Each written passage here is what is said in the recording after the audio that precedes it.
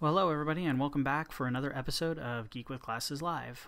Today I wanted to actually do a little bit of a demonstration here for you for a new driver app that goes into your system preferences and gives you a lot of really cool function for those of you who have gone out and purchased Apple's new Magic Mouse. When the Magic Mouse was announced back when the new versions of the iMac was released, I know that there's a bunch of us who went out there and got the Magic Mouse with lots of high expectations on the multi-touch surface that the actual mouse has. However, what we found when we got a hold of the mouse was that it was very much limited to what options you had. You have right click, left click, scrolling, and swiping forward and back on your pages, and that's pretty much it. We've got no center button that we can configure for expose or for spaces for those of you who use it, and no two squeeze buttons on the side for additional functionality like bringing up your dashboard or setting your eject button, whatever the case may be is. There's a resolve for that. There is a company out there that is putting out a new driver app that is free, and it's called MagicPrefs, and you can get that by going to magicprefs.com, downloading the DMG file, and installing it. And what it's going to do is it actually is going to add a system preference option, and you'll notice it right here under your under system preferences, and it also gives you a little icon right here at the top of the screen. And this allows you, you can set a bunch of default settings and presets for what the different swipe actions and so on and so forth can do. But let's go ahead and take a look and see what MagicPref actually unlocks for the Magic Mouse. When we go ahead and click on that, what you're going to see here is, first of all, we can change our tracking speed.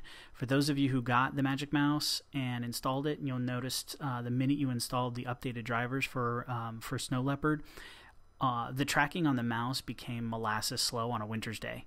Well, this actually solves that. You can crank this tracking speed up and get some of that speed back. I used to use a Logitech mouse prior to getting to this Magic Mouse, and I had extremely fast tracking speeds, and it worked wonderfully.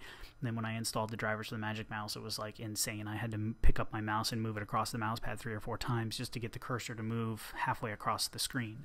So one of the things that I love about that is being able to boost my tracking speed. There's a couple of other tools out there, but this now has it built in, so you don't need to have multiple apps for that. What you see here is 3 separate configuration options. Click and taps, which is clicking the mouse button and tapping the surface, the same as if any of you have the new unibody MacBooks or MacBook Pros, where you can have them with the multi-touch glass pad, you can just tap it. You can now do that with the Magic Mouse and the actual touched surface. You can just touch it using these tap configurations and then your normal clicks. So what you see is as you actually highlight over, it shows you exactly what and what the placement is for your fingers to initiate a specific function, and you can just very easily select all of these different options that you would like, whether it's just your standard left click, right click, zooming in, zooming out, or invoke expose or the expose desktop or spaces and dashboard.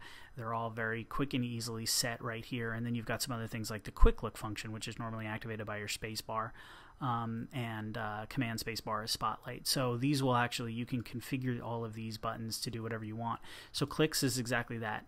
A 1-finger click, 2-finger click, 3-finger click. I have 3-finger click set to bring up spaces, which is something that I utilize a lot for my workflow, which I really missed the minute we went away from the Magic Mouse. I'm sorry, but I went away from my Logitech. I had a center button that I use for spaces, so I actually had to put the spaces application over here in my control bar, in my taskbar, and I didn't like that very much. So I had to always come over here to the dock and click it, and instead of just pressing a button on my mouse, which really slowed me down. So again, you got clicks, you've got taps, and you've got swipes. So just like your multi-touch touchpads on the MacBooks, you now have 2-finger swipes and 3-finger swipes. And again, you can set these for any of the preset options, or you can actually customize and set whatever you would like. You can actually create your own little macros for invoking applications or printing files, whatever it is that you would like. And another option is drag and pinch, and that is just like your multi-touch touchpad, where you would put 2 fingers down on the mouse pad and spread them out to zoom in and spread them in to zoom out. And you've got those options as well. So this is actually a great tool. I'm loving it so far.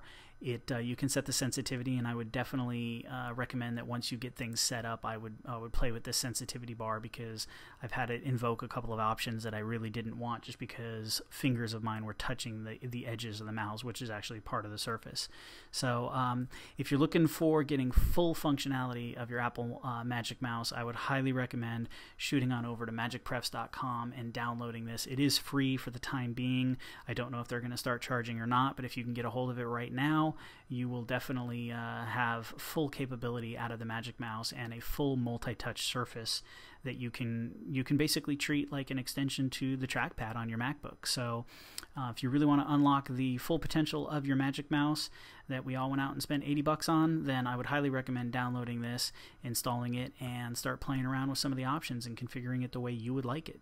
So hope you enjoyed this quick demo, and for those of you Magic Mouse users, I'm sure you're going to be looking forward to getting a hold of this. Why don't you go ahead and download it, install it, and leave some comments, or shoot me an email with any questions or concerns, or if you have any reviews, or tell me how you're utilizing it. Tell me what you miss from your old mouse, whether it be the old Mighty Mouse or a Logitech mouse or whatever, and if this actually brings you back and gives you the options that you wanted. So to continually get exclusive technology updates, please feel free to follow me on Twitter, and that's twitter.com/geekwithglasses.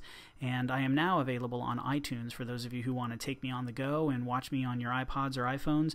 You can subscribe to Geek with Glasses Live on iTunes, and I will slowly be building up all of my previous episodes and all episodes going forward. I also created a fan page on Facebook. So if you do a search for Geek with Glasses Live on Facebook, you can get the content there as well. So now we're all over the place. We're on Twitter. We've got a feed. We've got the blog, geekwithglasses.net, as well as YouTube and Facebook. So look for me on your favorite media casting site, whether it be iTunes, Facebook, YouTube, and friend up the show, subscribe, and please always rate and comment and send me feedback. Shoot me email at geekwglasses@gmail.com if you have any questions. Thanks a lot. Thanks for watching, and have a wonderful day. Bye-bye.